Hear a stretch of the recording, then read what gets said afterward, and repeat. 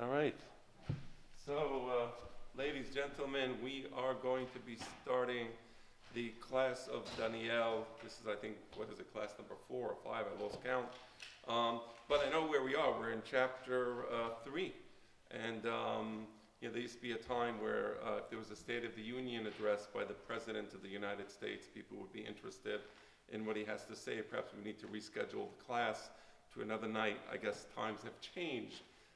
Not much competition. Not much competition there. But nevertheless, I will try to make the class interesting and enjoyable. I hope you enjoy the class. We have some papers there which the young man is now collating, and he will distribute them soon. While he is collating those pages, I will tell you what's going on, because we're actually in the middle of chapter 3. So I want to describe to you what is happening. Okay, so you remember that Nebuchadnezzar has a nightmare. The nightmare haunts him. It terrifies him.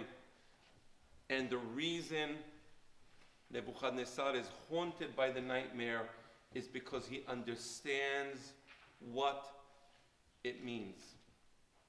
In the dream, he sees a colossal idol made out of gold, silver, copper, iron, and clay, and he sees the entire thing crashes down. There's a small stone that comes out of a mountain, and the stone hits the idol in the weak spot, and it crashes down, and everything is decimated.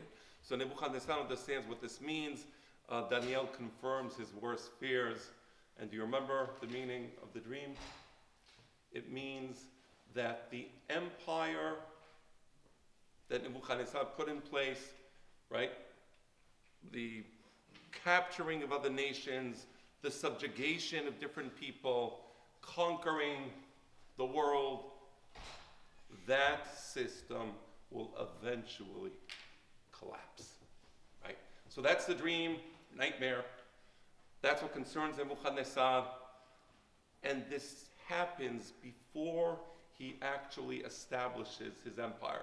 So the story that we begun to read last time takes place after he established the empire, right? He conquered Jerusalem, he conquered many nations, the Persian nation, the Median nation, and he has a huge swath of land and many people that he controls.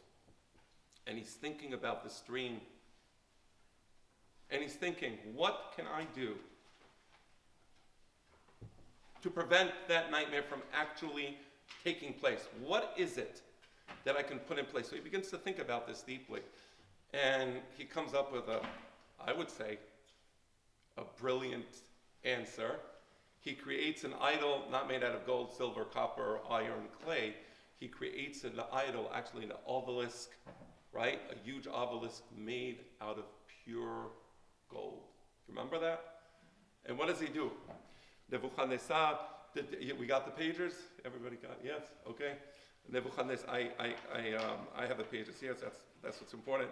So he creates this great obelisk made out of pure gold. He gathers all of the government dignitaries, the judges, the magistrates, the police officers, the heads of the army, the governors. He brings everybody to Bikat Dura, that's a place in Babylonia, a huge plain where the obelisk is in the middle, and he has a symphony, beautiful music, right? The Babylonian Symphony Orchestra playing some German music, maybe, I don't know, what were they playing? Wagner. They're playing Wagner, beautiful, everybody's very cultured, very well dressed, and what is the purpose? The purpose is that at the moment that the maestro, the conductor, signals to the people through the music, they are all going to bow down to the idol, right? Now, you see how this is the antidote to the dream? What happens in the dream? In the dream, there's disunification. There is dissonance between the different metals, right? Gold, silver, copper, iron, clay. And that dissonance creates disunity, and the disunity eventually leads to the fragmentation of the empire. So what's the antidote? The antidote is pure, single substance, the best substance, gold, and everybody together, all the nations, all the ethnic groups, all the languages, they're all different people, but they're all unified together in the worship of the obelisk. You understand? So you see there's a dream, and there's the antidote, complete unity. Everybody together bows down. Everybody is submissive. And you know, you may laugh at this, and you may say, what a bunch of dopes, you know, really, I'm saying behemet in Hebrew. Really, everybody's bowing down before an idol. I mean, how silly, how infantile. Don't you have any self-respect? But it happens all the time. It's very rare to find a generation where people are not submissive to a particular government norm or a particular ideology, and everybody bows down indiscriminately to whatever that ideology happens to be at the time. Perhaps we'll talk a little more about that, but I just wanted to point out that this isn't just a bunch of primitive country bumpkins. We're talking about the Western world today. This is the way people are. People are submissive to authority. No one, or very few, I don't want to say no one, few are the people who want to use their minds and exercise critical judgment. Few are the people who will stand up and say, this is just a gold obelisk, I'm not going to pray to it. But there were those people, and you know who they were. Because in the crowd are Hananiah, Mishael, and Azariah, the three Jews. They're the ones who say, well, you know, with all due respect to everybody, to the Babylonians, to Nebuchadnezzar, to the magistrate, with all due respect and consideration, we are not going to pretend that this gold obelisk is somehow a deity. It's not happening. They refuse to bow down, so everybody bows down, and these three men are standing there.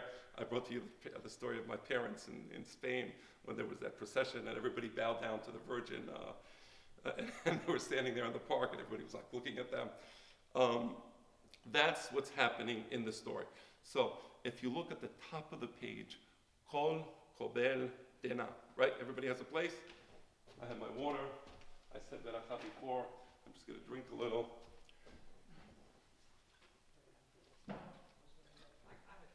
Kol Kobel Dena. Bezimna. And consequently, at that time, Kerivu Guvrin Kasta'in, there were these Chaldeans, right? One of the ethnic groups in Babylonia were the Chaldeans. Va'achalu karsehon diyehudayeh.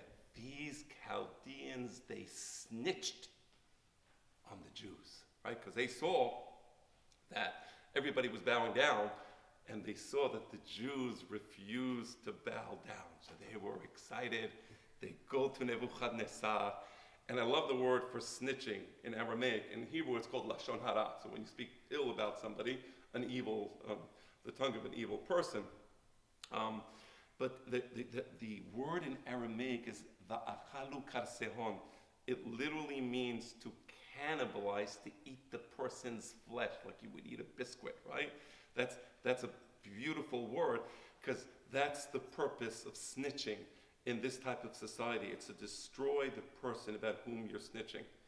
Ano, ve'amerin l'Nebuchadnezzar malka le'alemin chayi.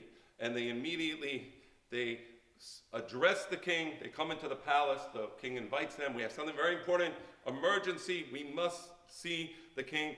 And they tell the king, may your majesty live eternally. Ant malka, samt te'em, you, O king, you declared, you established the following law. Dicholenash, deishma, that any individual who hears the symphony orchestra, right, the various musical instruments, I'm not going to explain the meaning of every instrument. I'm just going to read the pasuk, and I will ask you to look at the previous class where I explain each one of these instruments. Kal karna, mashrokita, katros, it sounds just like guitar, right? You see that? Katros, guitarra, right? Okay. Sabecha, pesanterin, vesu ponya. You see suponeya, it looks like the word symphony, right? Indo-European languages have certain similarities. V'cho zene zemara yipel Beizgud lesalam leselem dahava. You declared, you set the law that anybody who hears these instruments and with the signal given, they should fall down on the ground and prostrate themselves before this gold obelisk. Didn't you say that, Your Majesty? Wasn't that what you said? And furthermore, you also said, if somebody violates this rule, beizgud, and he doesn't bow down,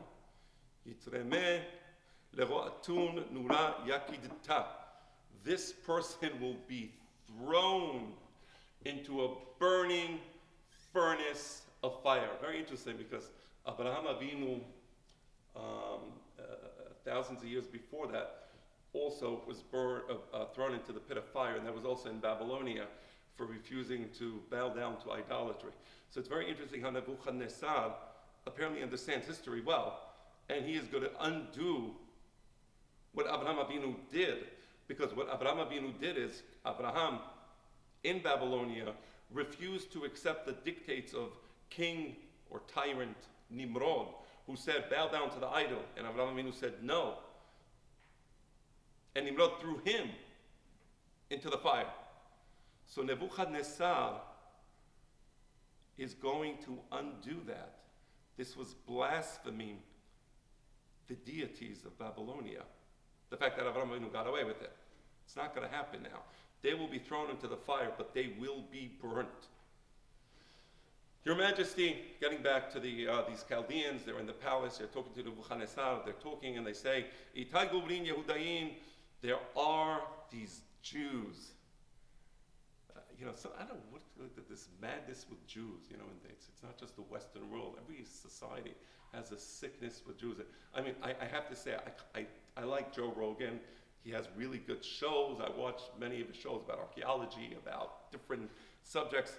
But the other day he had this thing, they were talking about Jews, right? The Benjamins, right? I don't know, does anybody know what the Benjamin means, right? Why is that a derogatory term? Does anybody? $100 bill, Benjamin Franklin. Ah, that's what it means? I see, thank you. So Benjamin. So it's just kind of funny, because there's a certain madness that descends upon people when they talk about Jews. So Joe Rogan was going about how for the Jews, it's all about the money. I just thought that was kind of ironic hearing a person like Joe Rogan, who, by the way, is really smart. I mean, he is smart, and I do like him. I like his content. I like his shows. But hearing a smart, if he was an idiot, then I wouldn't say anything. But he's a really smart person, a person who has a $200 million contract with Spotify, saying how for the Jews, it's all about the money. I mean, that's what's the word, fresh? That's really funny. And I just want to, and if Joe Rogan was here, I'd just like to ask him a following question. He has a lot of friends, right? Very successful friends. Can he find a single friend among his circle of friends who it's not all about the money? Is he doing his shows for free as a charity? Is he doing his comedy shows for free as a charity? Do you know anybody who what they do in life is for free as a charity? Who does it not about the money? You want to know who does it not about the money? Jews. We're obligated to give charity, and we give tons and tons and tons of charity. That's why you see so many synagogues built by Jews, so many schools built by Jews, so many hospitals built by Jews, so many medical centers built by Jews, because Jews are actually the one people who do things. They do things for the money, it is, but they also do things not about the money. They do things for tzedakah. It is a solemn obligation for every Jew to give tzedakah. We should be proud about that, because they say this nonsense. And again, I like Joe Rogan. I will continue to watch his content. Hopefully he'll go back to the correct path. But this madness about Jews. So he says, Itai Guvrin Yehuda. The Jews! We caught the Jews! Okay. Mabruk to you. I'm sorry, somebody here had a question. No, is he Jewish? Who?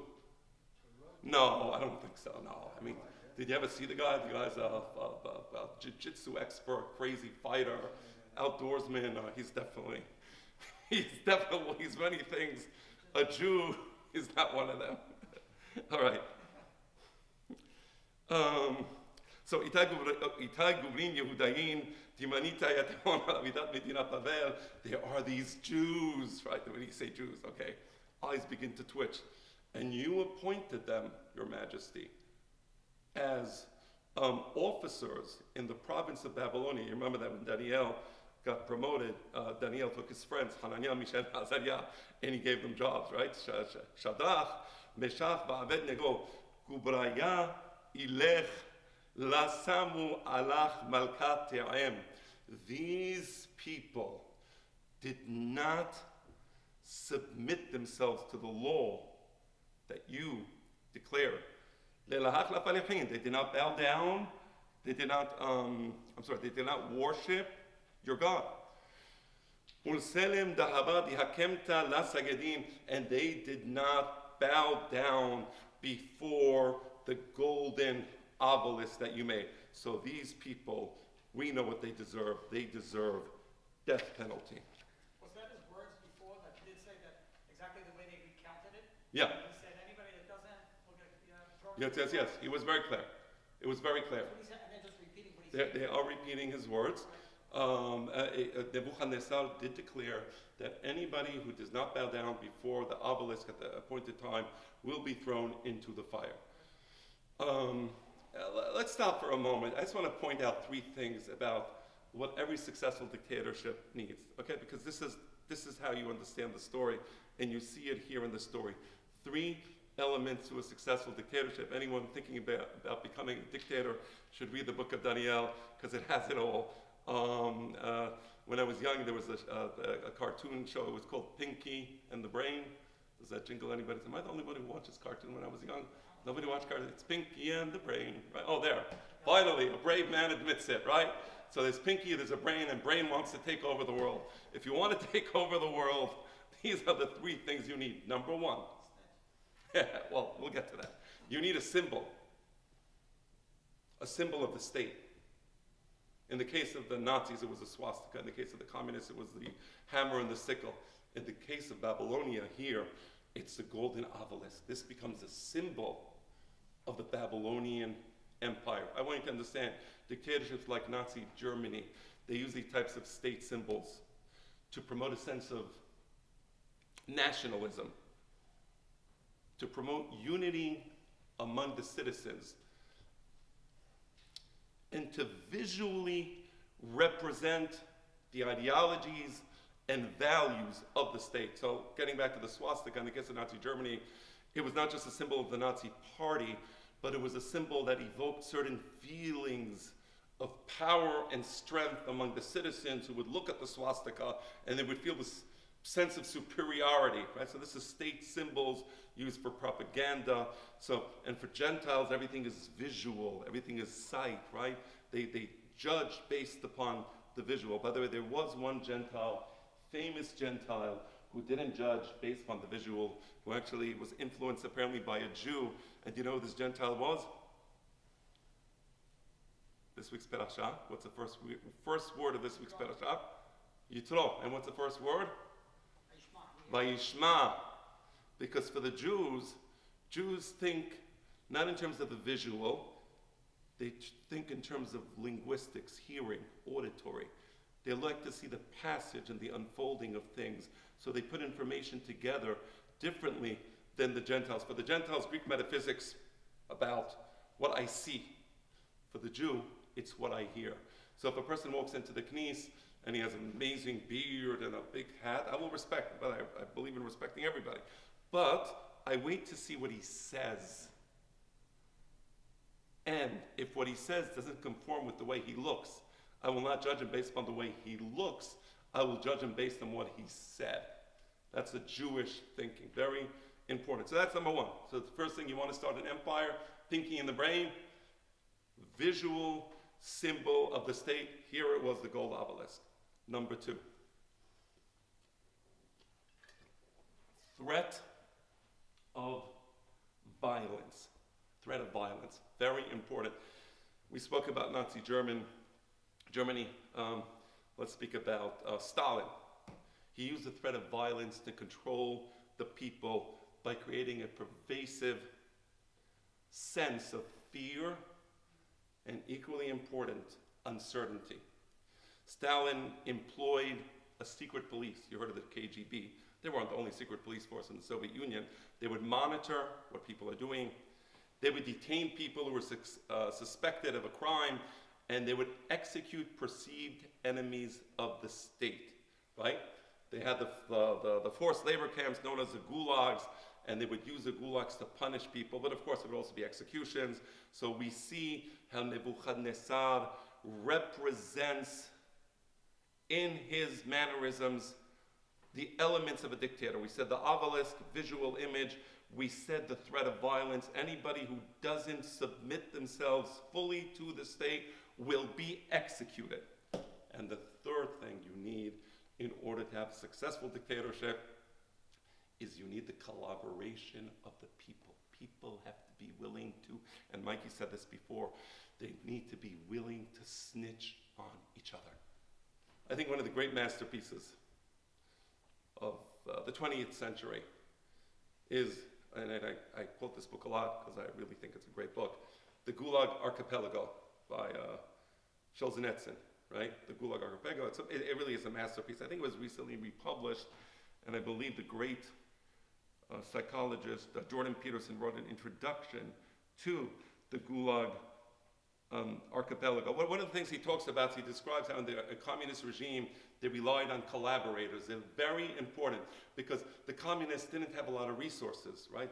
Because communism, socialism is a failed system. Nobody produces, so it just collapses. So they don't have the resources to actually police everybody. So they have, for example, in the Gulag, they have what's called zeks.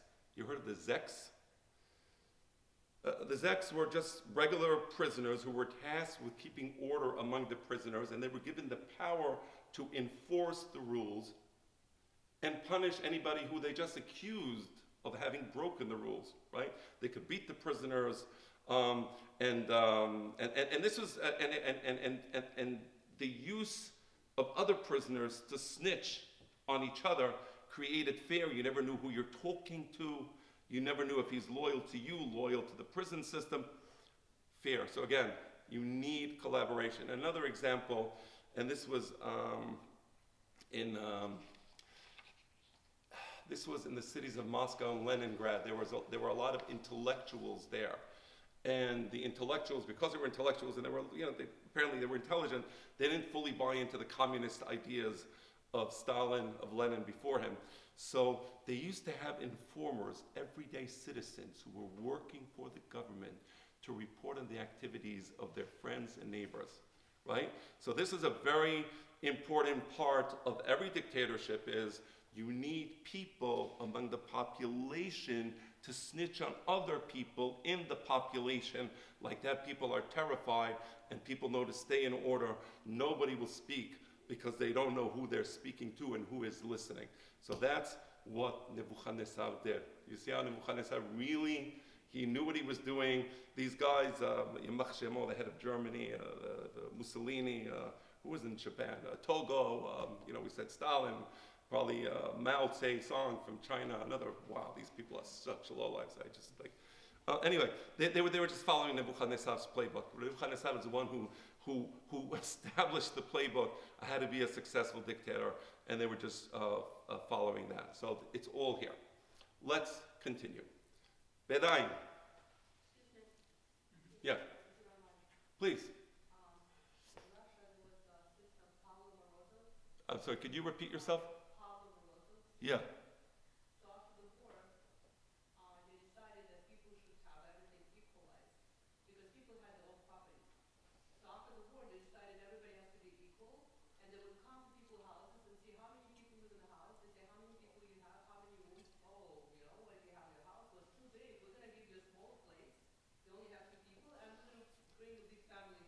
Yeah. And that was the way when they just kind of took away the properties. And then there was a law that everybody has to be equal and everybody has to divide everything. Right. And people liked that idea. So they told them if anybody knows, whoever doesn't share what they have, please come and tell the police. Snitch on snitch. Right. And the Palmarosa was the family that the child, was a rich family. They had a big house. And they had stocks of flour, corn, wherever they had, rice.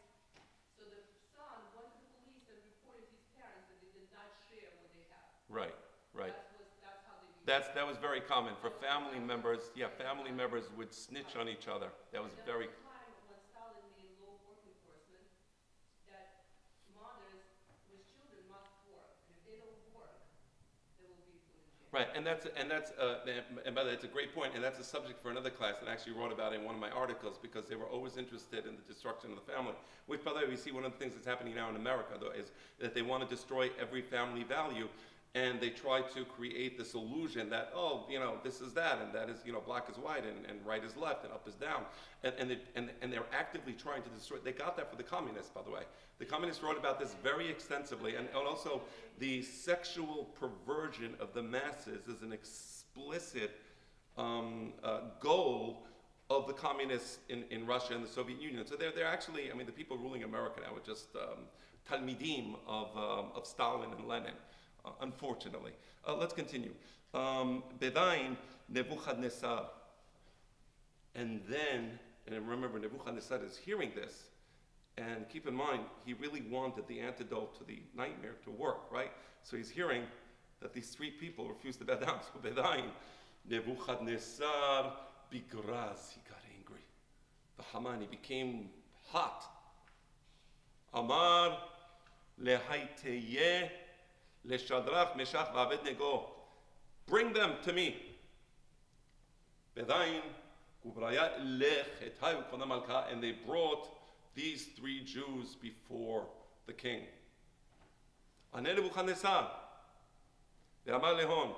Nebuchadnezzar addressed these three people, and he told them, Hasda Shadrach Meshach va'Abednego le'ela. I should have brought my glasses. Le'elahai la itechon palechin. Is it true that you refused to worship my God? And that you refused to bow down before the golden obelisk? Is that correct? Explain yourselves. Right? And it's so interesting how you have your dictator, and the dictator is talking about religion. Are you not following my religion? Are you not bowing before my God? And again, you have to understand that in Gentile societies, religion and politics were two sides of the same coin. By the way, there is only one society, one nation, where religion and politics were separated from each other. Do you know which society this was? Well, actually, America had this idea of separation of church and state, and now it's becoming less so. But where did America get it? We're talking about antiquity. Judaism, the Torah. In the Torah, you have a clear separation. You have the king, he's one person. You have the Kohen Gadol, he's a religious figure. So the king represents the political, the Kohen Gadol represents the theological, and then you have the Sanhedrin, the court system. So complete separation of powers. But this isn't the way it was in Gentile societies. Henry VIII of England, early 16th century, what did he do? He broke away from the Catholic Church, declared himself the head of the Church of England. And he dissolved the monasteries, he seized the wealth and power of the church, he imposed strict fines and punishments on those who refused to recognize his authority over the church, right? So here's a great example of King Henry VIII establishing him. On the one hand, he's the King of England. On the other hand, he is the supreme religious figure of England. By the way, today in England, you know that the King and the Queen are the head of the Church of England, right? You all know that, right? I'm not giving anybody a chidush by saying that. And the King and the Queen, formally, although today they don't really exercise their political power, but at least formally and in the Constitution of England, they have what's called royal assent. The royal assent basically means that the monarch, it's a formal procedure, and again, it's only a formality because I think since the 18th century, the king and the queen stopped exercising their political authority, but royal assent is one of the final stages in the process of passing legislation in England, which is to say that technically speaking, the king and the queen have the right to give a thumbs down and say, no, we don't agree to this legislation. So interesting how you still have vestiges of the ancient Western world today in England. I'm not against the monarchy in England. Nobody of them don't come off as being against the monarchy, but I'm just pointing out that the monarchy represents the supreme religious authority and the monarchy represents the supreme political authority. Really amazing. That comes from antiquity. Why look at Catholicism? So we brought some examples. We brought Catholicism, or in this case, King Henry VIII of England, he abolished Catholicism. But there's also In Islam, the Caliph, what is a Caliph? He is the supreme, the head of the Islamic political and religious authority. So the supreme authority in Islam, the supreme political authority, the supreme religious authority is the Caliph. So the idea of the Caliphate is that we're going to have a political leader who is also going to be the supreme religious leader, right? So you see how in ancient society this is ubiquitous. I mean, the Kohen Gadol, of the high priest of any particular religion, was also the king of that particular nation. So what Nebuchadnezzar is doing here is just, very common, right? By the way, in Judaism, there was a time where the king was also the Kohen Gadol in the days of the Maccabees, and that was against Halakha. And the Chachamim were very angry at that. And eventually the Maccabees degenerated in a terrible way. That was not supposed to be the case. Meaning the Maccabees should never have stayed as kings. That was against Judaism, and the final disintegration of the Maccabee kingdom was almost embarrassing. I mean, what happened to them was just, it was aib. It's a stain on our history. And by the way, today we have wokeness. I mean, who promotes wokeness? This is a new religion, wokeness. Right? Who promotes? It's a political establishment. It's promoting the religion of wokeness. People who go against wokeness. We mentioned Dr. Jordan Peterson, one of the greatest psychologists perhaps alive today, one of the greatest intellectuals alive today. I mean, just watch him debate anybody, and it's like it's really kind of funny to watch because he's so much smarter than almost everybody else. And they want to have re-education for Jordan Peterson because he is against woke values. Re-education. What does that remind you of? When you think of re-education, it reminds you of the Soviet Union, dark times. You have to re-educate the person because he doesn't believe in the state doctrines or the state dogma. It's unbelievable. So you see that, even in the modern world, we still have this idea of religion, called wokeness, being promoted by the political establishment, and you must accept this religion. Do not speak against it, because if you do, we will cancel you. Jordan Peterson, great example. So Judaism was the only place where this nonsense did not happen. Continuing. Did he recognize who he's talking to? Who? Nebuchadnezzar. Yes. He remembers the one that I put up and gave a job. Correct. Ke'an. And Nebuchadnezzar now is continuing to talk to these three young men, and he says the following. And now, Hen itechon, atidin, debidana de tishmeun kal karna, mashrokita, katros sabecha pesanterin, vesum poneya, bechol zene zemana, tipelun vetiskedun lesalma di abdet. If you are now willing to have a do-over, we're gonna give you a do-over, okay? What's the do-over going to be? I want everybody to come back. I want to have the symphony playing the music. I want the signal to be given. If you're willing to submit yourself and to pray before the Avodah Zarah, great. Wonderful. He wants them to bow down. But if you're not willing to do it, Ba sha'ata titremon lero'atun nura yakidta. Immediately you will be thrown into the burning furnace. Umanu elah diyeshez vinchon min yedai. Let's be real. Miracles, somebody's going to save you. I'm going to throw you into the fire. You will be thrown into the fire. Who's going to save you? Again, he really wants them to bow down. He doesn't want to throw them into the fire. Because don't forget the nightmare. The nightmare was a small stone representing Am Yisrael that refuses to accept the idol and therefore attacks the idol. So what's happening here? The small stone is represented by these people. And they publicly refused to accept the idol. They're attacking the idol. Not only is the ceremony a cure for the dream, an antidote for the dream, this ceremony is actually the realization of the dream. Because if these three people don't bow down, the idol is destroyed. the empire will disintegrate. He gets it. So he really wants them to bow down. All right. And who's going to save you? Who's going to save you? Let's be real. Miracles, okay. We read about miracles in storybooks. So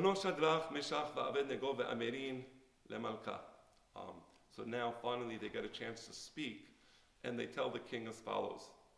Nebuchadnezzar. Anybody see anything wrong here? King.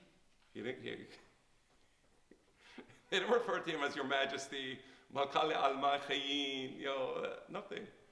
Nebuchadnezzar, they call him by his name, right? Yo, George. It's not the president, it's not Your Majesty, it's not the king. Man, these guys, they have a lot of guts. They have a lot, I mean, really. And they say the most intelligent thing. We have no interest whatsoever in answering what you just said. I just love this. People love arguing with each other. I have a friend of mine who just went to Israel. He has some left-wing, liberal, secular relatives. Every time he goes there, they start arguing about this, about Netanyahu, about the politics, about yes giving land, no giving. It's all stupidity. The argument is futile. It's useless. There is no point in arguing with people. I have a great chidush, a great insight. Mental illness is an illness. You can't argue with people who are mentally ill, meaning people who accept degenerate, ludicrous values are sick. So what are you arguing about? What is the point? Are you going to change their mind? You're going to tell them immediately, it's not a good idea to mutilate children. It's not a good idea. They can't drive cars, right? They can't buy alcohol, but they can decide to mutilate themselves, right? That's not a good idea. I mean, does that change anybody's mind? No, of course not, because it's mental illness, right? So what they're saying is the smartest thing. We're not going to waste our time arguing. They're going to say, Nebuchadnezzar, it's an idol, it's really not alive. You think the spirit of the God came? No, the spirit of the God. What are you wasting your time? So they say, it'll be easier to be burnt in the fire than to engage you in this discussion. Throw us in the fire. We don't want to suffer by having this argument with this crazy idolater, right? That's what they're saying. We don't want to discuss it with you. Sorry. Henitai elahana diamachna falechin yachil leshe zavutana. But we do want to say one thing. The God that we worship, he could save us from this fire. Minatunula yakidita. If he wants to, he can save us from the fire. And he can also save us from you. You want to hit us, you want to hurt us, you want to torture us. If God wants to, he'll save us. That's his business. But you don't scare us.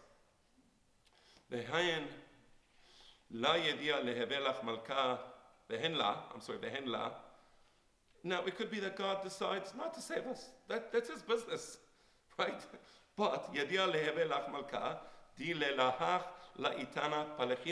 it's besides the point. Meaning, whether God saves us from you, doesn't save us from you, that's not the point. We are not going to do avodah zara. End of story, right?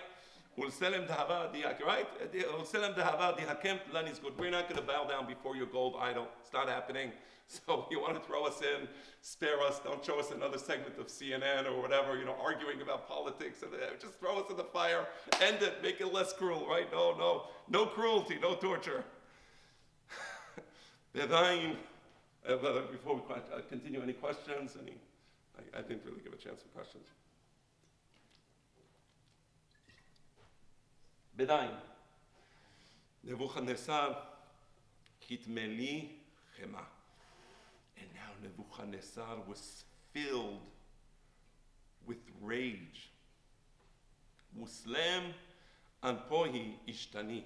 And his facial contours begin to change. Because usually when you're like a diplomat, you know how to control yourself and you know how to be very smooth and suave. And he lost it. He lost his cool. His face was changing. Al Shadrach, Meshach, Abednego, with respect to these three Jews, Aneve Amar, and he now says the following: Lemezeh le'atuna hat shiv'ah ad yechazeh lemazyeh. Immediately, I want you to add fuel to the fire 7 times more than you're supposed to add. So usually, I don't know, you have like, I don't know, 100 pounds of coal or wood or whatever. I want to put the maximum, just for example, put 700 pounds. I want this fire to be the biggest fire ever. He is scared that if he throws him into the fire, it's going to repeat what Avraham Avinu did. He doesn't want that to happen. He wants the fire to be so strong that it just burns anything instantaneously, no questions asked. He is desperate. He is desperate because this is the last chance to stop that nightmare from taking place. Ulgubrin, Gibare Hail, Dibahale, he brought these powerful henchmen from his army, right? Really big guys. Haman, Lechafata, tie them up. He doesn't want them escaping from the fire, right? I want you tying up these 3 Jews, right? And then after you tie them up, I want you to throw them in the fire. Now, Nebuchadnezzar was angry, and he's calling these guys, and you know, these dictators are crazy.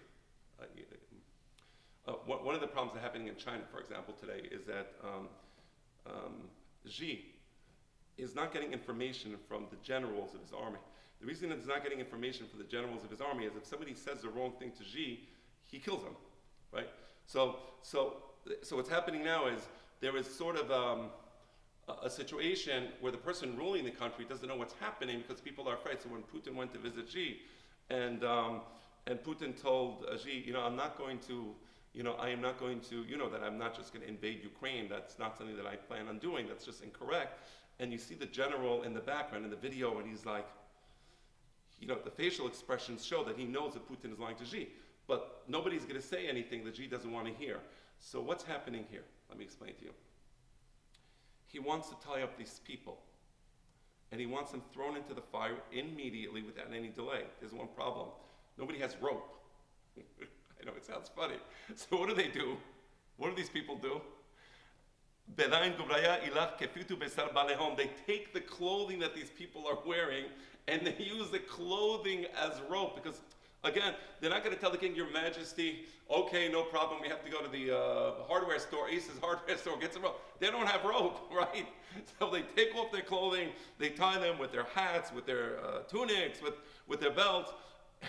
So I wanted to explain why that's happening. So Bedain Gubraya ilech kefitu besar balehon pateshehon vechar belatehon wul vushehon wurmiv leho atun ulaya kita. So these people are completely tied up, unable to move, and they're thrown. They're literally catapulted into the fire. They're catapulted into the fire. What happens? Kol kovel dena min dimilat malka machsefa. Because the king was in such a rush to have these people burned. People were afraid of him. Again, think President Xi of China. People were afraid of him. What happened is ve'atuna eze yatira, and they put so much fuel in the fire.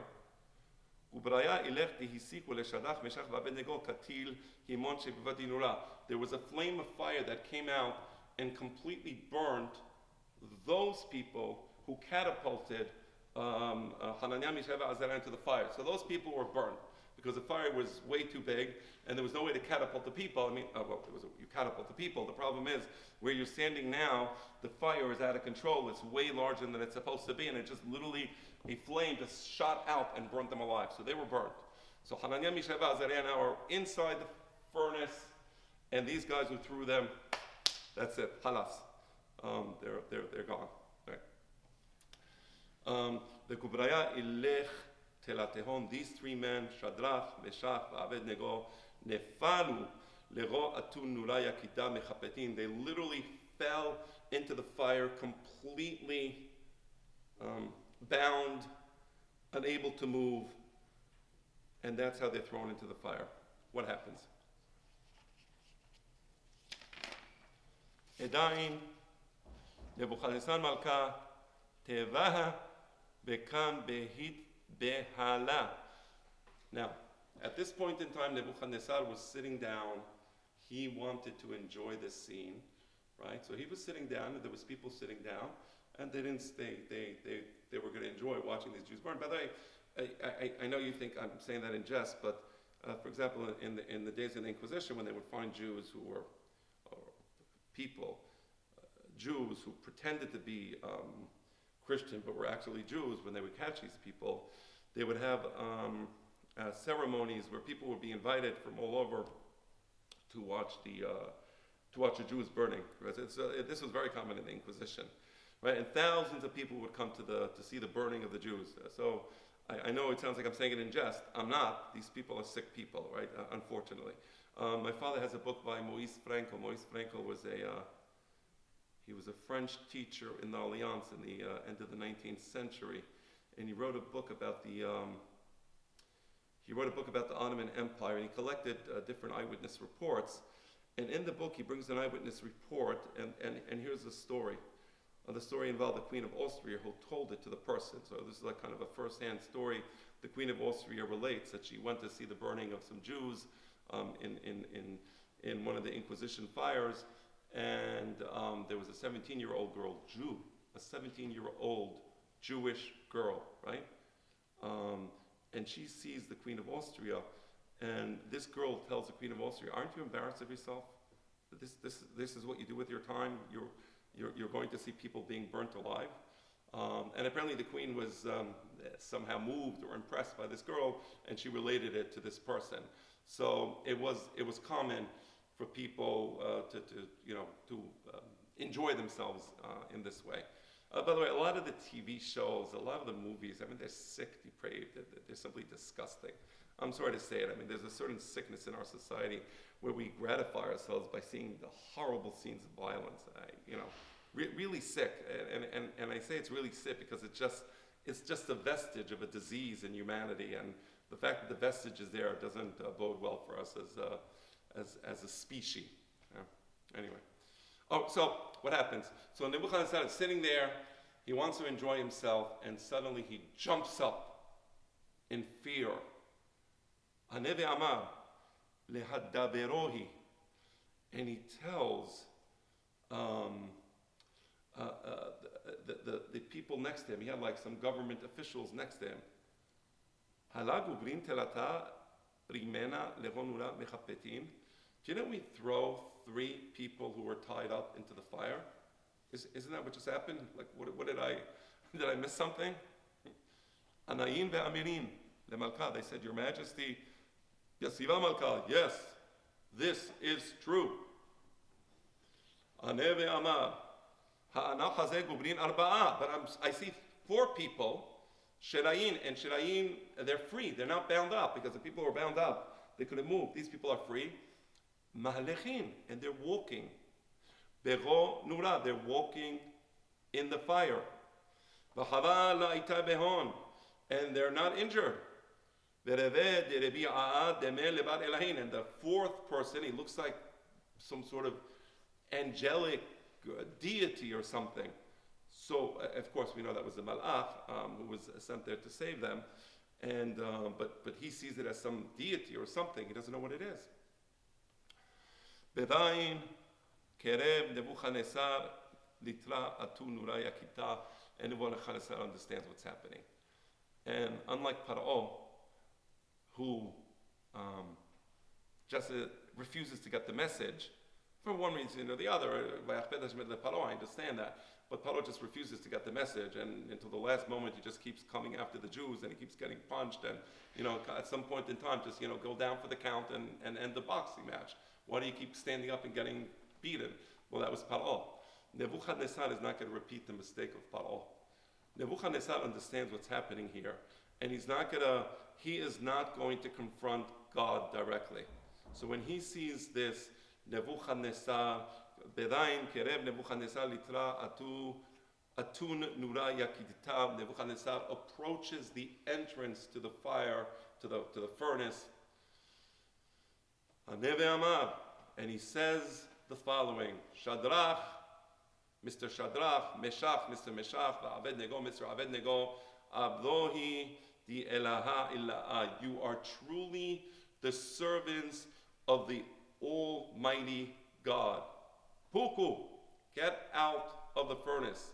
Ve'eto, and come to me.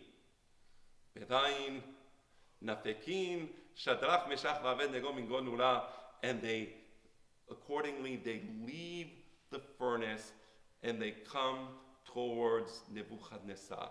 Now, just remember, this is all done publicly because, as I said, the public burning of Jews was always done with a great crowd of people who wanted to come and see it. So there was a huge crowd of people. Remember, everybody was there to bow down to the idol, and right, all the government ministers, the magistrates, the judges, the police officers, the heads of the army, right, the provincial governors, right. So they were all there, and they're all seeing this.